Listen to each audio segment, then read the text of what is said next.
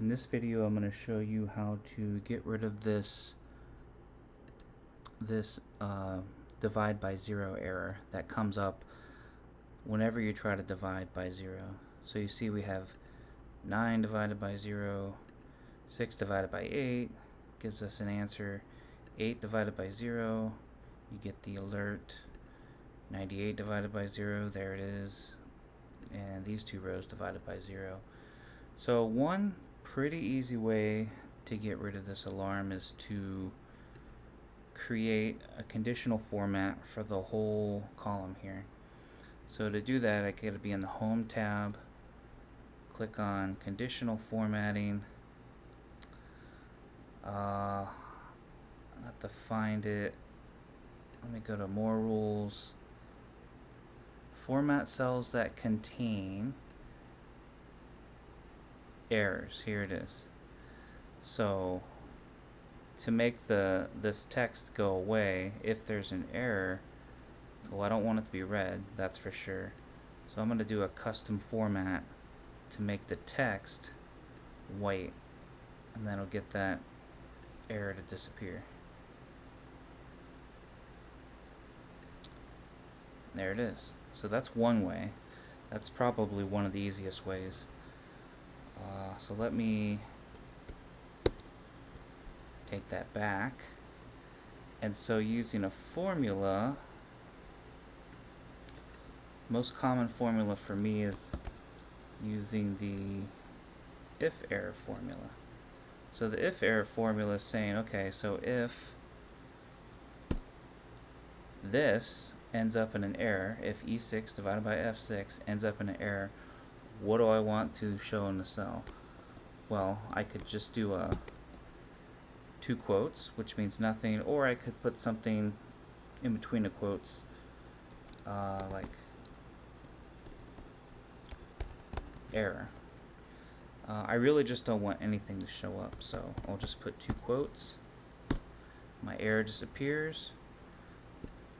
I can go ahead and drag that formula down, and my divide by zero errors are gone. Let me take that back. Another way, so before the if error, before Excel 2007, we didn't have the IFERROR function.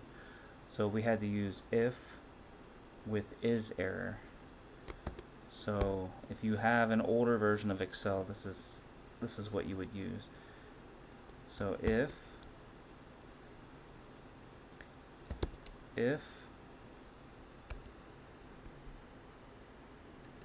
ISERROR the result of E6 divided by F6. So if that's true, then I just want to have my 2 quotes, which is going to have nothing appear. And if it's false, then I'll just have E6 divided by F6.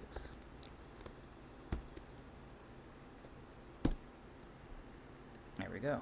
So that is if you have an older version of Excel, this should work, because you're not going to have that.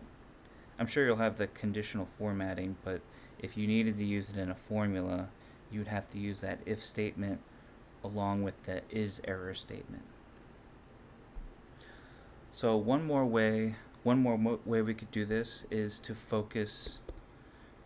We could put a formula in that focuses on the 0 instead of the result of the division. So to do that, we could say if this cell equals 0, then we'll just have nothing and it show up in a cell, and if not, then we'll just do the regular calculation. So it's almost like you're looking ahead of time and checking out this column first. So let's make sure that works. There we go.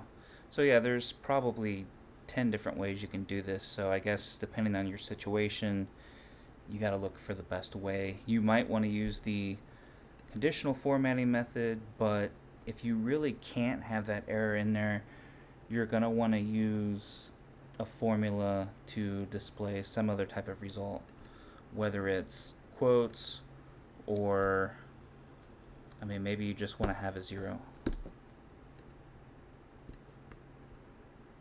So I hope this video was helpful to you.